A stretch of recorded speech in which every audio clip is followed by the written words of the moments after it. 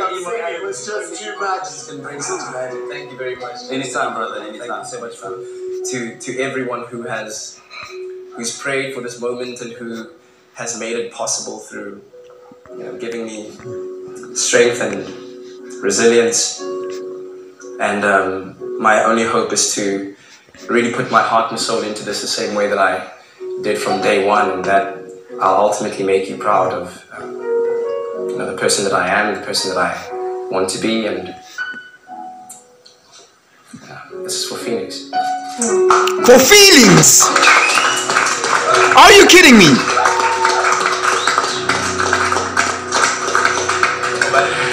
There's no ultimate Cryfest. really made us proud. Yeah. It feels. Welcome back to the Mr. Showtime podcast. Now, this morning, I was watching Expresso show on SABC 3, right? And hey, I was glad to see and happy to see Katlego Maboe back on the big screen as the presenter. He got out from, cancel jail. Not actual jail, but, he's back from him being cancelled. After, in 2020, his girlfriend posted their arguments on social media about his, alleged cheating scandal. And as such, Katlego got, cancelled in the court of public opinion. His promotions, his sponsors, his brand deals, they all withdrew from him. They cut ties with his all sorts of they cut ties with him basically, right? And he hasn't been on the big screen since. Now, to be truly honest, objectively speaking, Katlego should have not been cancelled in the first place. Because what happened has nothing to do with his job. That cheating scandal had nothing to do with what he does. But of course, in today's society, thanks to the smartphone, I mean, think about this. We would have, if it wasn't for smartphones, right? If it wasn't for social media, if it wasn't for men being simps, if it wasn't for the gynocentric society we now live in, right? If it wasn't for smartphones and social media, we would have never probably found out that Katlego allegedly cheated on his baby mama in the first place. But oh no, because, it's funny how women today can complain and say, men have male privilege. Really? Really? Ladies, if you're watching, name me one right that men have that you don't. Just one. I'm not asking for 2, not 3, not 10, just one. Name me one privilege that men have in today's society that you don't have. I mean, women today can garner sympathy, on Facebook just by posting an allegation, whether it's true or not. And the whole of society will just rain down like a ton of bricks on the man. It's ridiculous. Now, of course, I'm not saying what I'm not defending Katlego cheating. Obviously not.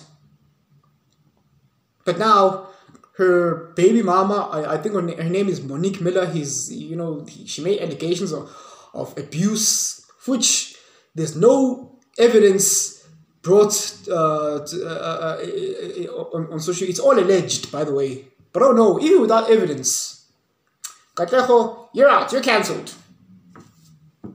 I can only wonder what Katlego had to do for a living, since up until now.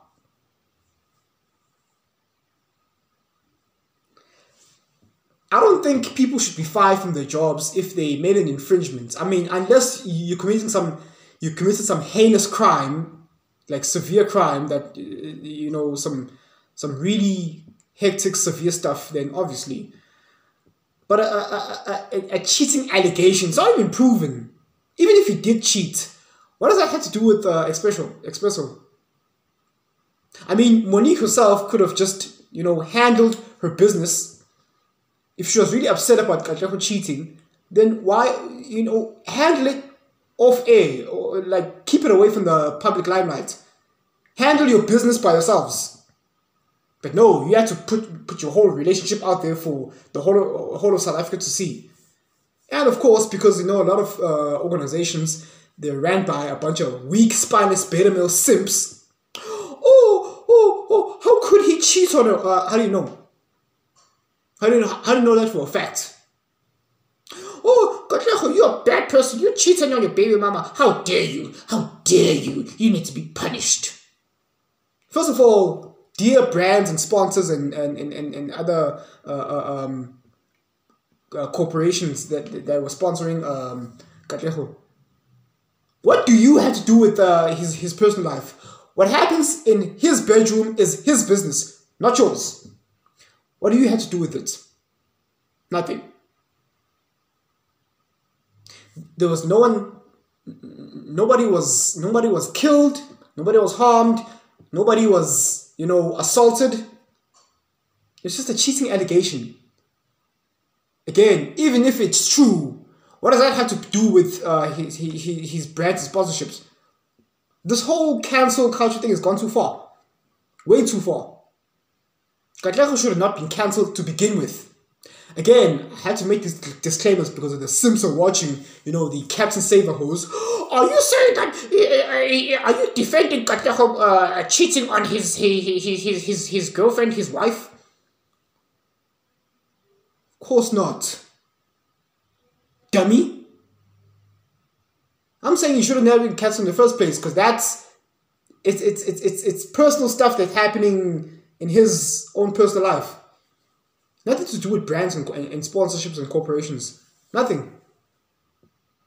Oh, what? They're going to cancel him because he likes strawberry ice cream as opposed to vanilla ice cream? Chocolate sundae? What are we doing? This whole, cancel culture, it's gone too far. Now, I want you to flip the roles. Imagine if, let's say for example, it was Katlego's baby mama who cheated on him instead. Just ask yourself this: would she gotten fired from wherever she works, if she works at all? Because we don't know what she does. Neither do we care, right? We don't know what she does, but would she have been fired from her job? Probably not. Why? Because she's a woman. No. Well, at her job, even if let's say again, just flip the roles. Imagine if Katlego was posting on social media, recording their argument.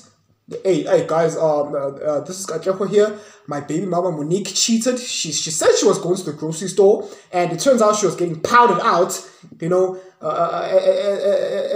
the parking lot by some guy named James. Would she, and let's say for example she was caught dead in the act, and she's over there like, no, why are you recording me? Why are you recording me? You should, this is our private business. And then Katlego posted that argument on social media. Would she have been fired? We all know the answer to that. No. Because at her job, they would make all sorts of excuses. We can't fire her because, look, she's pregnant after all. She needs money to, means to take care of the unborn children. All sorts of sympathy campaigns. All sorts of sympathy for her. All sorts of excuses for her.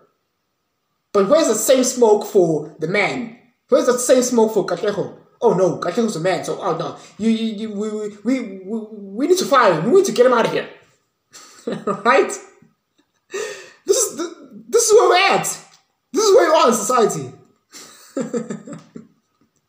It's easy for a man to get. Listen, I know someone. I'm not gonna mention names. Someone very someone I know, he said he got fired from his job because he got caught, fornicating at the storeroom of his place, at his workplace. Now they got caught, fornicating in the storeroom. Both of them got caught. Guess what happened? He got fired.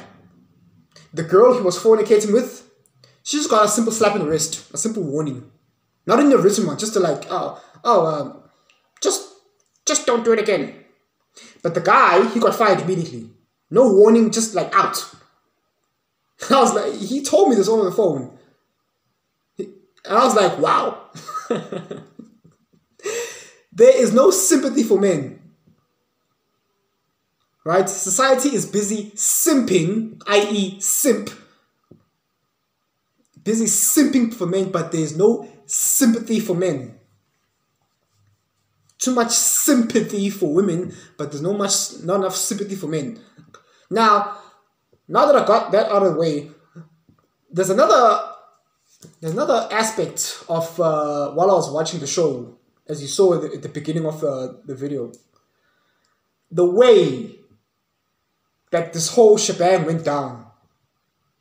This is the state of masculinity today. Ladies, did you see how the whole return Katlego's back parade was framed? How it happened? It was an emotional cry fest. A bunch of men were talking about feelings. It was like this whole intervention with Katlego sitting in the middle, crying his tears out, and Graham Richards, Zoe Brown, and that other Indian guy. I forgot his name. I can't remember all the names. But it was like this whole intervention of sympathy. It was a cry fest for Katlego Maboe, as if now he was the one who got abused in really. You would swear, you see that for the first time, right? You would swear that Katlego was like assaulted, or he was the one who got, sexually molested. And he was like, oh, Katlego, tell us how you feel, this whole emotional therapy, right? How do you feel? And the people below, the comments posted below, right? People are talking about, this is men, by the way. This is not just women, it's men. They were saying things like, so happy you're back, and this is so emotional, and I'm crying right now. This is emotions, crying, feelings. Ladies and gentlemen, masculinity it's an endangered species, because this is how men are today. They're a bunch of soy boy prone, weak, spineless beta males. This is the same reason why, again, we live in an age of emotionalism. It's feelings over facts. It's feelings over objective reality. And this is how a lot of decisions are being made in the workplace, important, vital, critical decisions.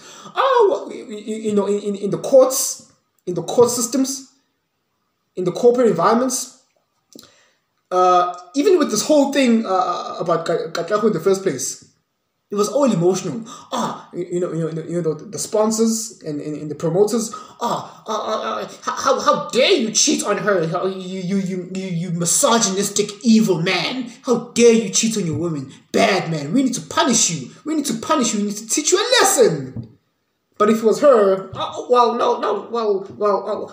look, she's pregnant. Oh no, so see, we can't fire her because she needs to take care of the child. Foolishness. Absolute foolishness. But this is where you are in society. When you talk about unemployment, they're talking about employment of men. It's men that are struggling to find employment, not women. Men. Tell me, when was the last time you saw a female street hobo? A homeless woman just walking around the streets, sifting through the trash can, the rubbish bin. When was the last time you see that? I don't think I've ever seen that. Unless she was with another man who's also homeless himself. When was the last time you saw a halfway decent looking female struggling to find a job, struggling to find a house, struggling to find anything? Hardly ever see that, because society always offers sympathy for women.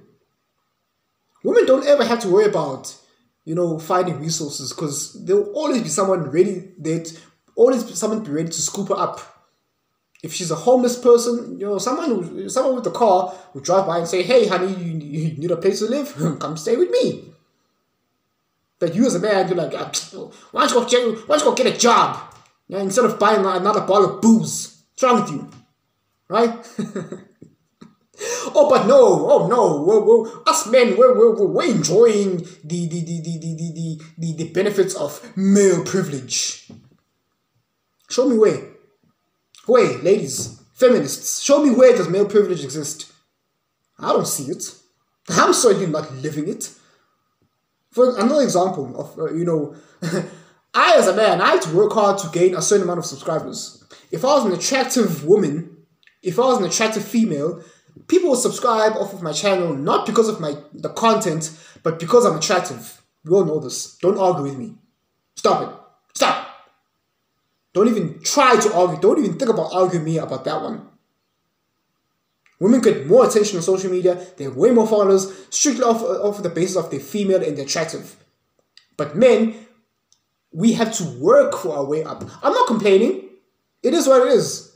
That's nature. That's biology. That's nature. That's how it is. That's how it should be. But I'm just telling you how it is. So this whole thing of male privilege and we live in a misogynistic, chauvinistic patriarchy that is designed to systematically oppress the females and women in the workplace. Like, ladies, stop. Stop. Seriously, stop it. You feminists need to zip it. You need to zip your mouths. Like, seriously. And you corporations, you court systems, when it comes down to, battling between child custody, you need to stop simping as well.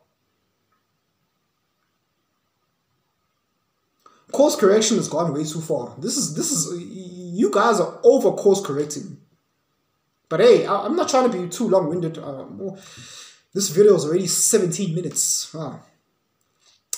But anyway, if you've listened this far, hey, thanks for watching, and hey, hashtag Cat is back, and hey, please stay there, right? Katlego, just pick your women carefully, right? Because you obviously picked a bad one. Your baby mama, Monique, shame on you. Shame on you for putting your business out there on social media where you could have easily handled it behind closed doors and this would have never happened. But oh no, women are hell-bent on destroying men's reputation and legacy. Katlego, I'm so sorry that you picked the wrong one. You picked a bad apple. But hey, for what it's worth, for now, welcome back to Expresso. I miss seeing you. But one more thing. Can you men please stop crying on live national TV? I saw your Instagram post where you're like, so hard, cry first, can you gentlemen please stop crying on national TV? It's emasculating. This is why women are so dry down there, because you men have become soft. Women have become masculine. Women have become men, and men have become women. These soy boy weak beta males. Katlego, I'm not insulting you, but seriously, man, you cry on Instagram, not cool. In fact, I strongly suggest you delete that. You cried and then you posted it on your own Instagram. WTF. But anyway, thanks for watching and welcome back, Kat. And yeah, cheers. Because you're going to keep pushing forward and we're going to keep doing what we love more than anything else in this world, which is making feel-good entertainment. Yeah, because it's all about feelings, right? This is a state of masculinity today. Feelings. Emotionalism.